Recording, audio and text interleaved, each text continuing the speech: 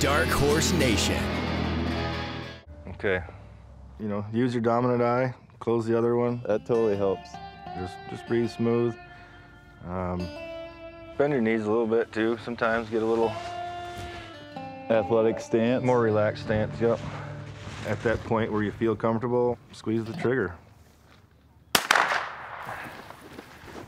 Do you have any idea where that went? Oh, it should have hit right in the middle. I don't believe it did. You know, his first couple of shots were a little stray. Don't pull it, just squeeze it nice and smooth.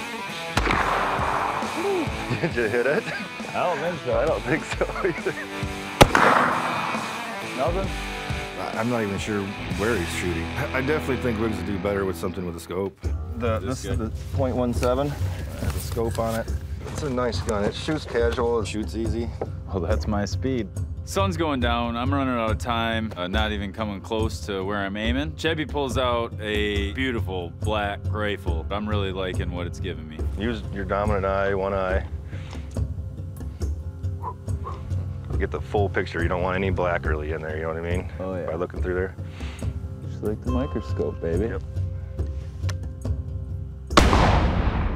Like that. Bingo, bingo, bingo. I hit the target right next to the bullseye. I get better with each shot. I'm hitting targets, grazing bullseyes. You got one in there? Yeah, I like that gun. Yeah, Black Betty, the .17. That was my gun.